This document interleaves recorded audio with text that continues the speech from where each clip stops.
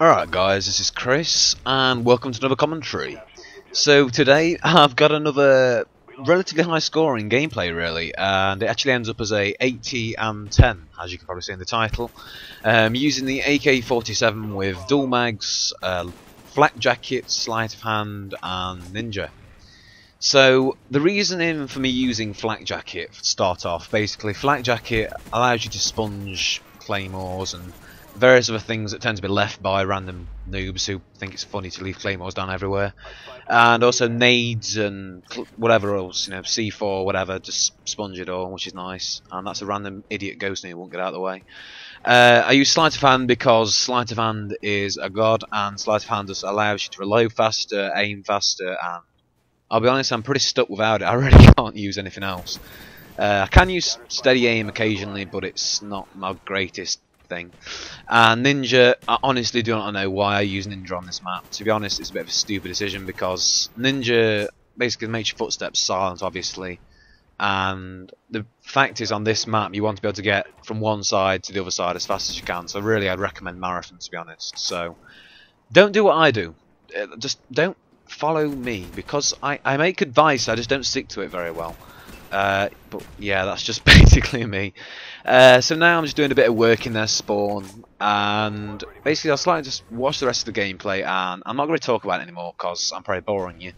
But that's basically what it is. It's just me going on a tear with this AK-47 and ripping up their spawns and the random idiots that are hiding there. And oh my god, how many ghost noobs is there on this game? I'm sorry, but really, look around. I mean, every single person I kill seems to be wearing Ghost, or if they're on my team. I mean, maybe it's the map, guys. I don't know, because obviously this map promotes camping quite a lot, because it is a larger map, and obviously it's like easy to hide and not be spotted on the radar and crap like that.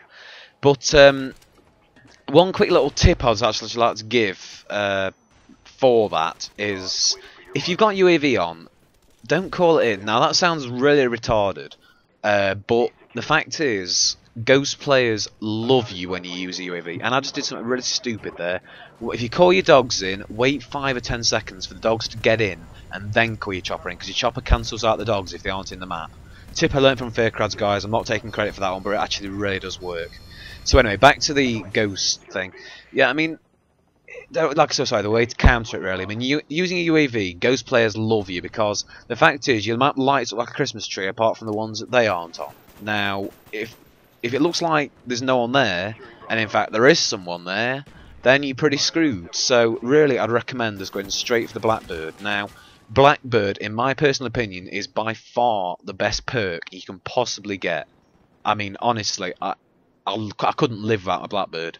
And whenever calling a Blackbird, guys, make sure if you are going for a high scoring gameplay that you basically die before you call in your Blackbird. Call in your chopper, call in your dogs, but wait until you die to call in your Blackbird, then you can restart your kill streak and get another one.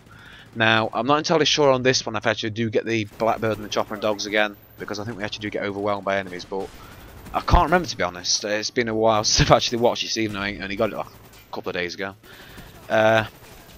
That was lucky as hell. That was honestly lucky as hell. If I didn't get that, he would have probably have killed me. But yeah, I mean, honestly, Blackbird, guys, it is by far the best perk to use. Is it perk? No, kill streak. Sorry, kill streak to use. And with that, I've got chopper gunner and dogs, which you probably already know, because if you watch my videos, that's why they always use, because I'm a kill streak whore and I like kill streaks. And that is a total load of bollocks. I mean, how the hell does a sniper get you like that? But anyway, I'm actually keep talking about the gameplay, and I really shouldn't be doing, because I've got other things I want to talk about. But you guys know me. I'm a big gamer. You know, I really do enjoy gaming. And one thing that's coming up in the UK that I'm really looking forward to, and I just want to point it out, guys. Game are not promoting me in any way to say this. But GameFest is actually coming up, and it's actually going to be the 16th to the 18th of September. To be very precise, 20 days, 15 hours, 45 minutes and 22 seconds at the time of making the video, which is probably less than that when you see this. But there's going to be a lot of people exhibiting there. I mean, if any of you guys do want to go up and, you know, meet up with a few of your favourite commentators or whatever, it really is the best time to do it. Because I know a lot of UK commentators are going, and I'm pretty sure that Sam 5000 is going. Richard or iTemp, I'm pretty sure he's going. Oakelfish. There's a few other guys as well that are going. I mean, I'm definitely going, but obviously I'm probably not your favourite commentator. I'm just really looking forward to some of the new games this year, and the opportunity to play them before they come out sounds really good to me.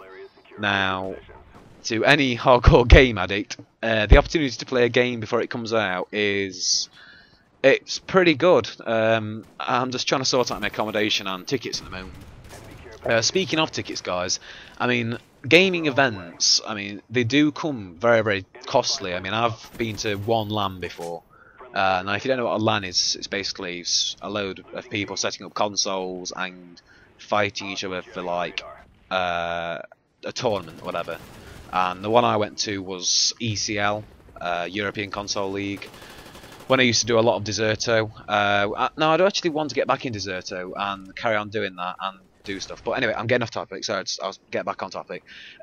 Tickets to like a LAN are like £60 per person, which sounds like a lot, and it is a lot.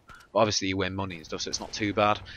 Now, GameFest is actually only £10 for adults and £5 for kids. Now, I honestly don't know what the age thing for kids is. I think it's like under 12 or something. So I guess not many of you guys are under 12, but if you are, then you can get in for a £5, so it's not exactly a bad day out. And it is going to be held over the 2 days, like I said, the 16th to the 18th of September. And the exhibitors that are going to be there, I'll just give you a quick run through of them. So it's going to be Xbox 360 or Microsoft exhibiting with Gears of War 3. Now, I'll be honest with you guys, I'm really looking forward to Gears. I played Gears 2, I didn't get to play Gears 1. But I did enjoy it. I did enjoy the storyline, and the multiplayer was good. Apart from it was very, very, very, very laggy. Now I hope they fix that in this new release, and that's a host migration. Sorry about that, guys. I didn't notice that in the video. But yeah, so Gears looks really good. From PlayStation, for you PS3 guys, we've got Resistance 3 and we've got Uncharted 3, Drake's Deception or something.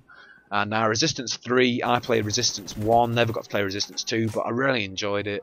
And so from what I remember, Resistance really was one of the best PS3 games out there. And from EA, we've got Battlefield 3 and Mass Effect 3 and FIFA 12 and a few other games. But Battlefield 3, guys, now, I really do say I am really, really, really looking forward to Battlefield 3.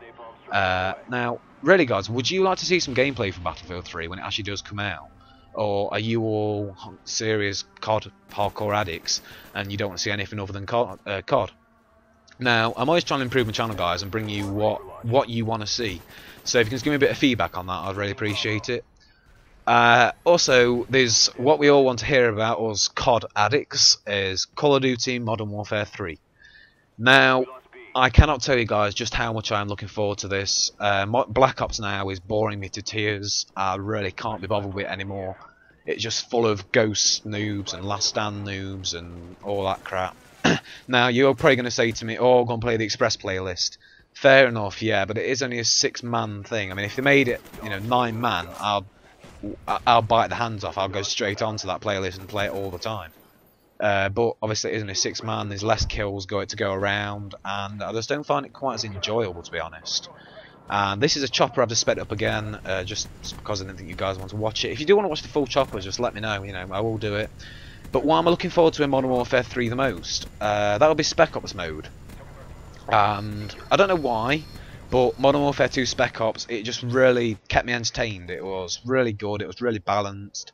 And from what I've heard from the commentators who have actually played this, from COD, from some various COD events, it does actually look really good. It does sound good, it sounds like it plays well. And Modern Warfare 3 is on the horizon, guys. It's only like 90 days away or something. I don't know, it's November time. I don't know exactly how many days that is, I'm not that sad to know. But I'm sure somebody out there does know, so leave me a comment and just let me know.